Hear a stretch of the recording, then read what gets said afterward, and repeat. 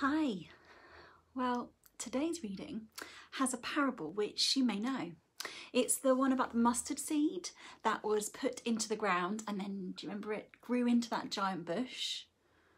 And you may have heard in the past it being told that, well, this is maybe about your faith, that you've just got a small amount and you may not feel very important, but don't worry, God uses everything and grows from little seed into a lot. Or you may have heard the preacher go on to say to you that it's just like the next parable about the yeast. A tiny bit of yeast is added to a flour and it makes the bread rise. Just like a little one like you, God will make you great. Sounds good? But I just wonder, is it really all just about us? Is it just about our personal faith? Isn't it a bit egocentric as a message? Is that really what Jesus is using parables to tell us? Aren't parables meant to help us transform our idea of God and the world? So I just wonder, is it really all that's going on here?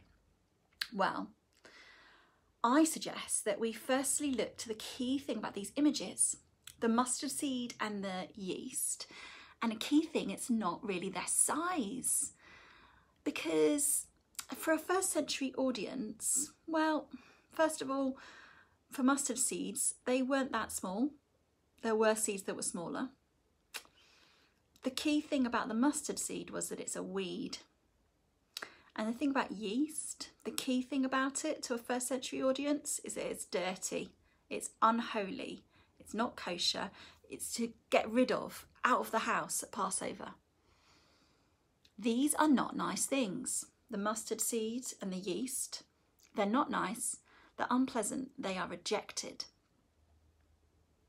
Do you remember last week there was that parable of the wheat and the weeds, and Jesus was telling us about our tendency to scapegoat, to make people to be baddies in the world like the weeds, and that I say the goody, I'm the good one, I'm the wheat.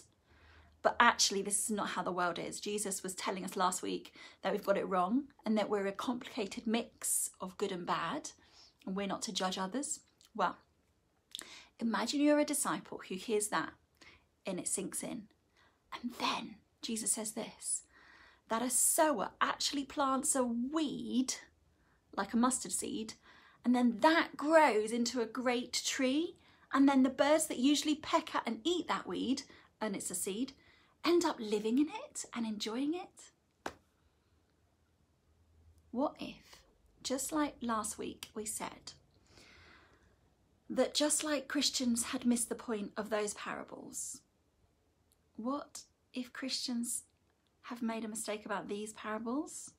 It's not really about just focusing on themselves, but actually it's about Christ, the one of love, who shows us and the world once again that the world can and is radically different.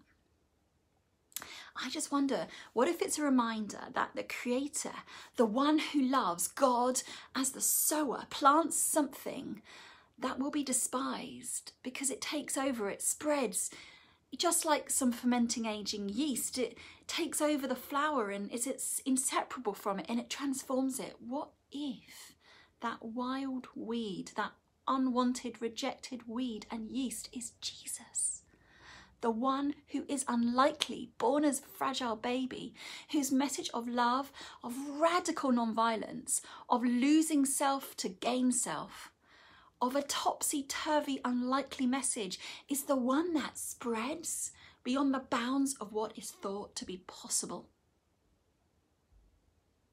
What if the one of love that's spreading like a wild weed is the unlikely one who, if we invite, if we dare to believe that that's the way that God works in the world, then we can be transformed and see the world with new eyes? Maybe it's much less about what we do in our faith. Maybe it's much more about how God works and who God is. That God is the one who shows up, that shows us that relationship, that non-violence is a radical way to be in the world.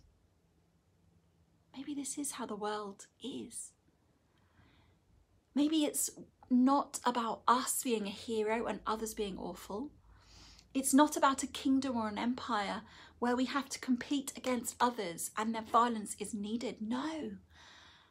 Maybe it's one in which the rejected and unlikely God is working for love in hidden, tiny, unseen, and yet spreads to bring about love and goodness. And we're invited to join in. Amen.